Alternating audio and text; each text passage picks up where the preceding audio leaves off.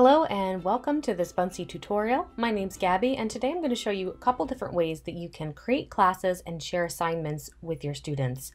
So when you log into Buncee, of course you're taken to your Buncee dashboard, and right at the top next to the Buncees tab is a tab called Classes. You can click that and this is where you're able to see all of your classes and create new ones as well. So to get started, let's click the plus sign to make a new class. And I'm going to make a name for this class. I can't do any special characters, so I'm just going to say Ms. Commanda, no period or apostrophe, so I'll just say Miss Commanda actually, and they'll know that that's my teacher name, so we'll go ahead and do that. And we can add a subject, so maybe we want to do reading, and we can do grade, maybe it's first grade. And we're going to click create. You don't have to do any of these, but you do have the option. So we're going to click create. And we're going to go find our class that we just made. And here it is right here. Now, of course, we're going to click on that to create our student account. So of course, you'll see the class code up here at the top. Now, you can use this in a couple different ways.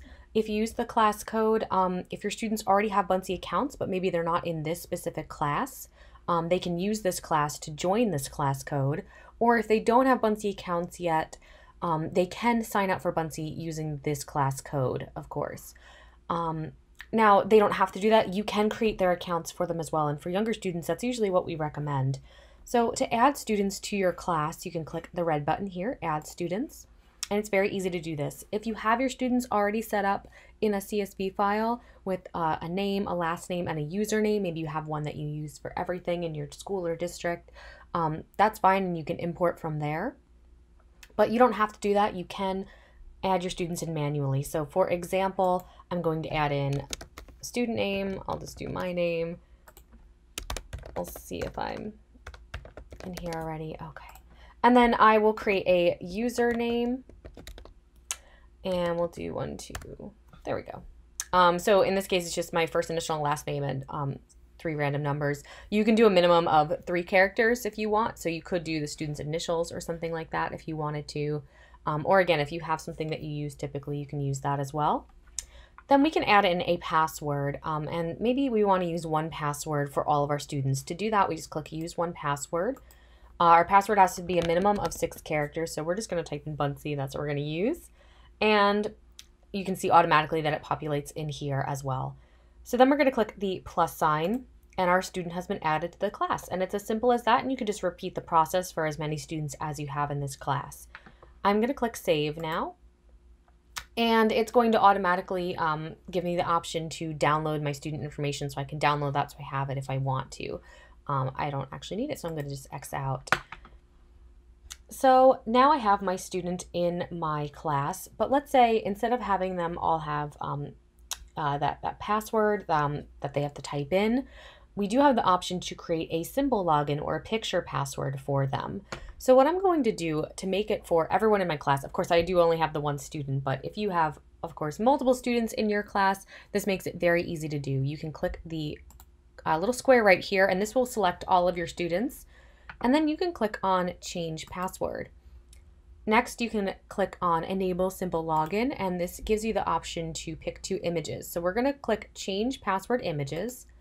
And now I can pick 2 pictures. So when my students log in, they will put their username, and then they will select 2 pictures. So maybe I want to do butterfly fox. And then I can click Save. And now this is my picture password for my students. So then I can click Update. And now if I click on edit under my student, I can see, of course, their name, their username, and I can see their simple login password. So it's as simple and easy as that. So now we have our students set up, and maybe we want to create some assignments for them. So there's a couple different ways that you can do this, but here's one way. So a really great way to check out assignments and lessons for your students is to go to Buncee Ideas Lab. So you'll see this blue button here at the top, and you can click that to open Ideas Lab. Now Ideas Lab is full of different lessons, activities, all sorts of different materials created by educators from all over the globe. Some are from the Buncee team. There are tons of different kinds of materials here, and I definitely recommend checking out Ideas Lab. You can search for an idea here at the top. Let's say you wanted to search for a math idea, you could do that and see tons of different math ideas to get started. You can also filter by topic area and grade level as well. So let's say you wanted to do, maybe you wanted to do English specifically, because this is our reading group. And you could do grade level as well. So you could do elementary school and find tons of things here. So let's say, for example, we wanted to do this one. This is a remote learning reading journal. So here we can see an example. We can see a description of what the idea is, which tells you as a teacher what to do, and tells the students what they need to do. It's pretty straightforward. We can see the completed example here. So we can see, okay, here's some detailed directions, and we can see what the student has done. They have included the title, the author, the date that they finished it, and they included a little text summary. Of course, you could have your students use video or audio or even stickers. And then, of course, they've recreated a scene from the book. They labeled it what it is and what's happening, and they recreated a little scene from the book. So let's say you wanted to create this. You could click Create This, and this one will guide you to a template that will help you and your students, of course, to create your own version of this. So it's copied. You have your own copy of this. You can do whatever you want with it. It's yours. And now you can either close it out, you can view it, or you can edit it. Let's click Edit. So now it's ours. We can do whatever we want with it. So we're going to maybe change the title. So we'll just call it, maybe we just want to call it Reading Journal in this case. And here we can see, of course, the student can put in their own name. We can see directions.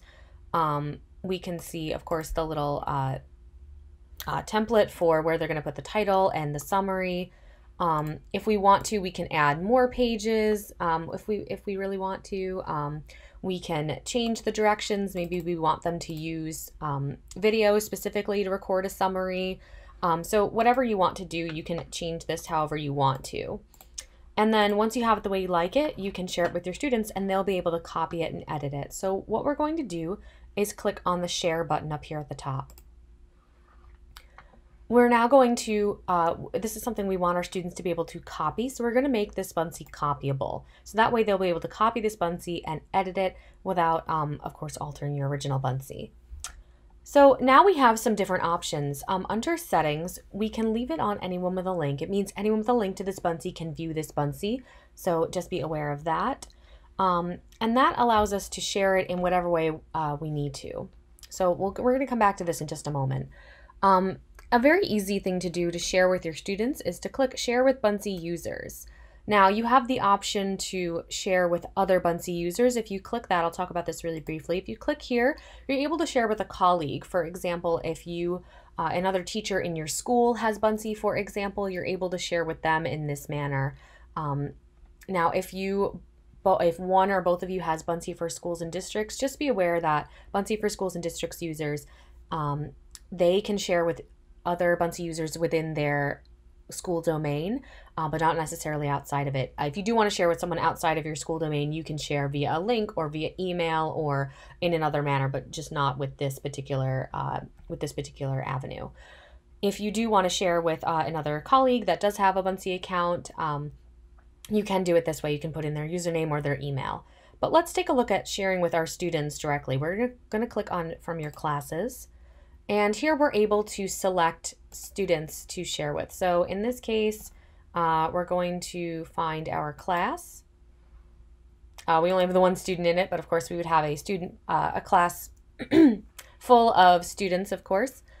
So we're just going to select our students and click Share. Now our students will be able to see this when they log into Buncee. They can go into, of course, their Buncee dashboard.